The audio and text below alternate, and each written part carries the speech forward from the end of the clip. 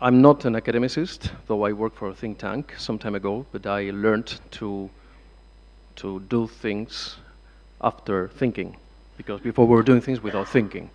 So basically, I wanted to treat or to deal this issue from the humanitarian perspective, which has been traditionally one of the most sacred areas for the aid sector. When I say sacred, I mean that nobody ever dared to say or to think about that humanitarian action, so the provision of essential rights to the people affected by severe crisis, that could have been part of the field of private corporations or business. That was in the sacred core of aid business.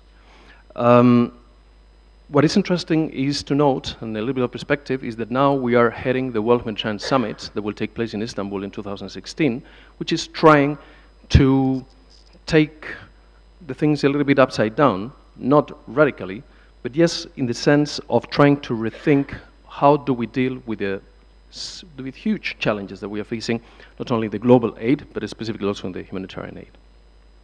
Challenges such as the dimension of the crisis we are facing. Last year, the overall investment in humanitarian action was about $25 billion, which has been an increase of 300% in the last 5 years. That is a bit of a scary for everybody. Also, the complexity.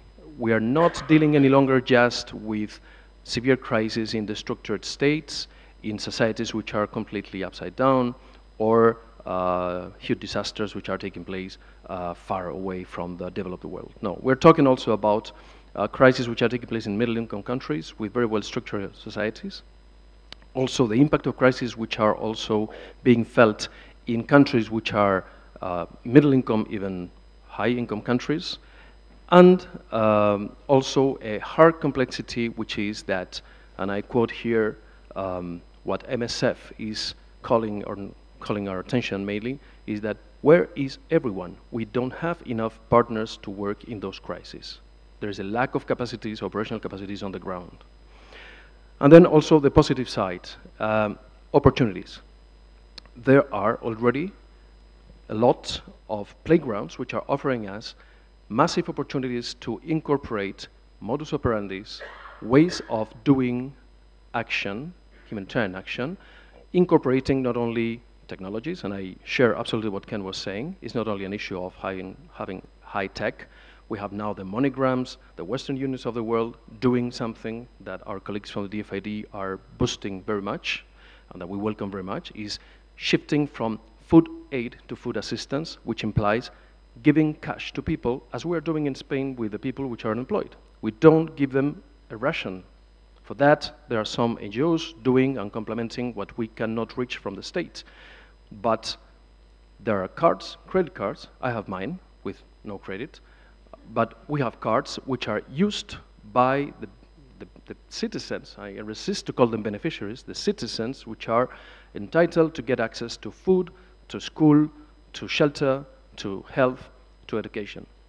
So this way of doing things, which is changing very much now, and is getting massively and massively more important, is much more efficient and effective, doing it by some partners which are not, and I'm sorry if the WFP is around here, one of my beloved partners, the World Food Program, but it's not by distributing boxes or sacks. Is by distributing credit cards that can be implemented then and then used in the cash withdrawals or even in the shops.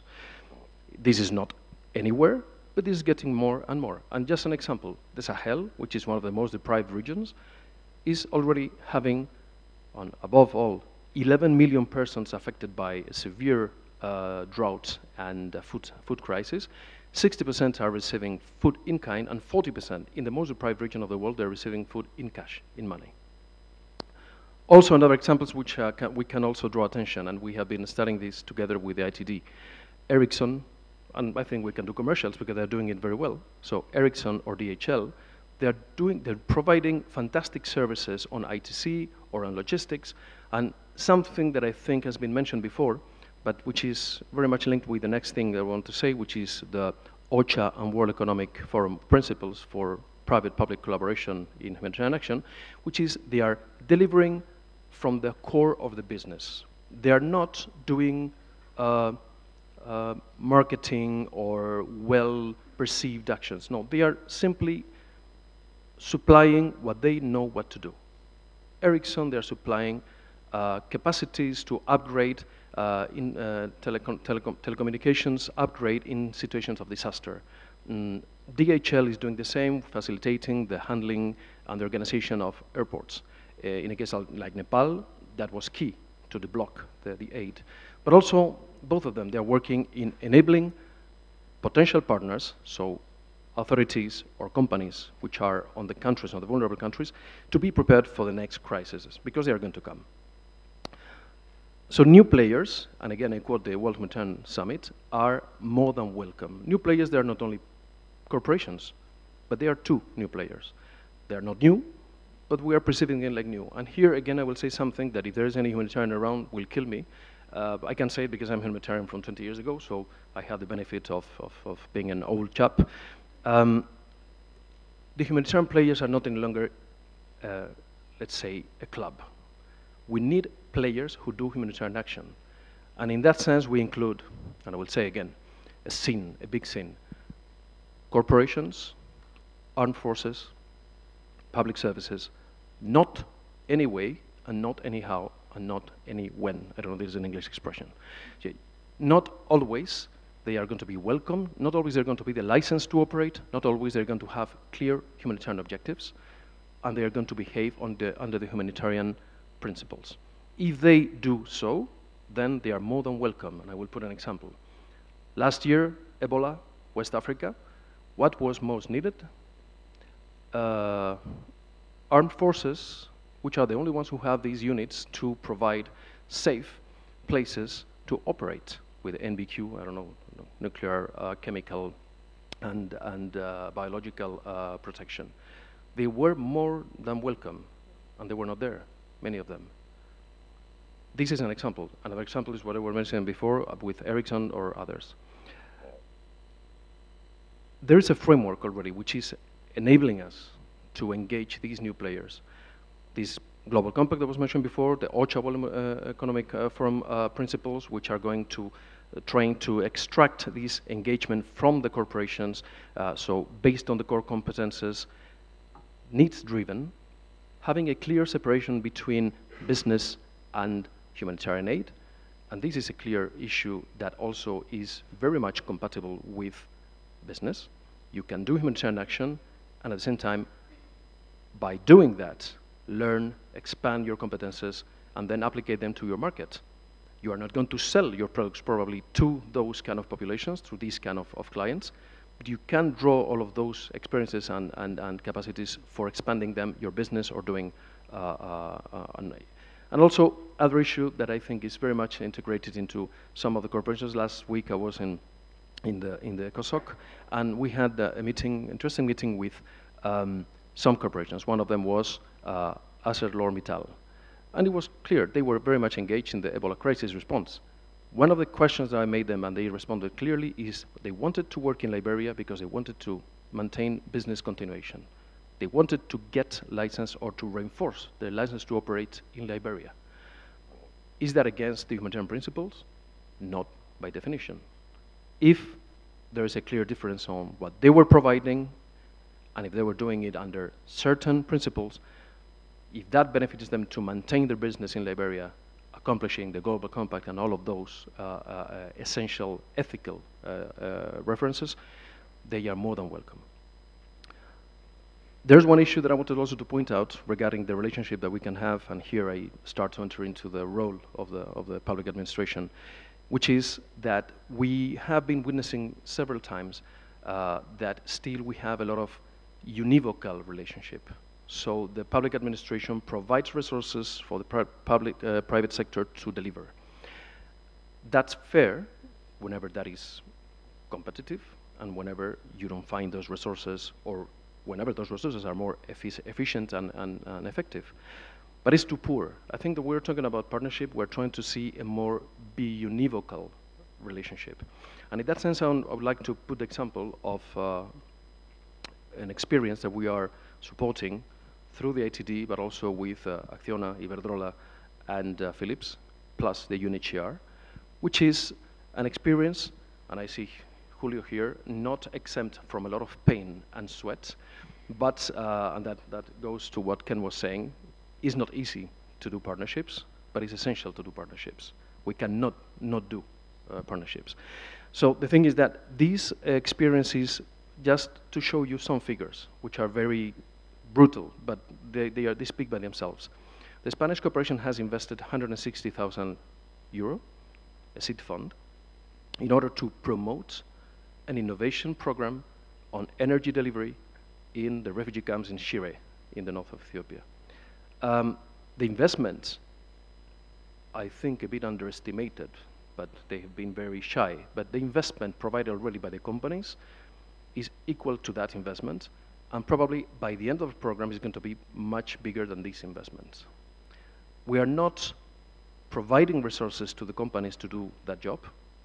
They're doing it because they have their different and genuine interest, but they're doing it under a framework of principles and modus operandi which are absolutely respectful with humanitarian aid, together with those players which are specifically humanitarian, or they have the humanitarianism into the core business, and also providing the resources they have, human resources, technology, even in-kind material. Then something that I wanted to go for, what are the challenges and what are we having as you know, the role of the public administration.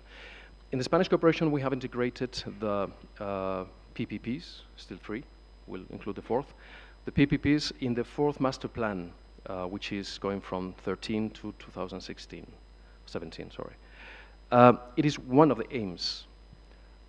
We have also an economic growth strategy, which is already trying to incorporate, from 2007 already, trying to incorporate the role of the private corporations, not only big ones, but also the enhancing of the private corporations in developing countries.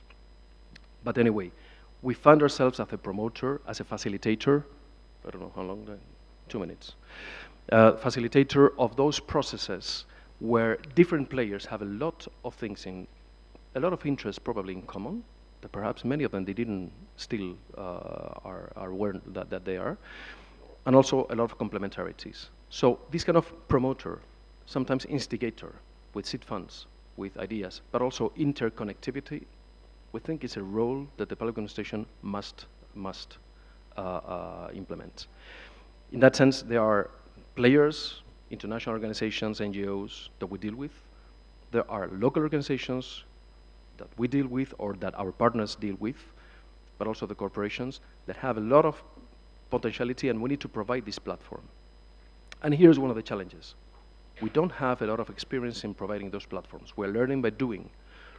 We don't have a rational, Cartesian approach.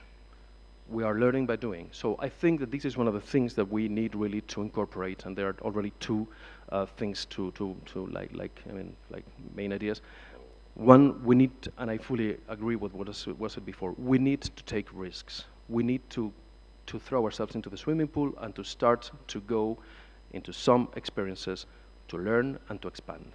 Knowing that they are difficult, knowing that we're going to have failures, knowing that we have also the capacity to learn from there. Also very important to, and here I take advantage to thank also Lida with Maria, her colleague, to provide external objective analysis on how we are doing and in what things we are failing. Because one of the major problems or the major challenges that we are facing, I think, is that still, though we have a lot of text, we have a lot of rationale, there is still a very different culture of doing things and of approaching the same problems from the different stakeholders. And this is a massive challenge. So sessions like these, and I really feel very proud to have here field people from the Spanish Cooperation Agency and probably many other members of implementing partners, engaging into these kind of settings or other settings, even smaller, to try to open the mind and to see how big potential, and how we can engage with these new deals. And then last but not least, Definitely another big challenge that I think we are facing is that we don't have still, and here I say our culpa, we still don't have the good tools to promote all of those initiatives. We need really to upgrade those tools. We need to provide also probably more resources, but already by having better adapted contracting, administrative, and even legal frameworks, that would help a lot to just to facilitate this bubbling issue which is coming up. So I would stop here, and I will be very happy to deal with questions that will be directed to Ken.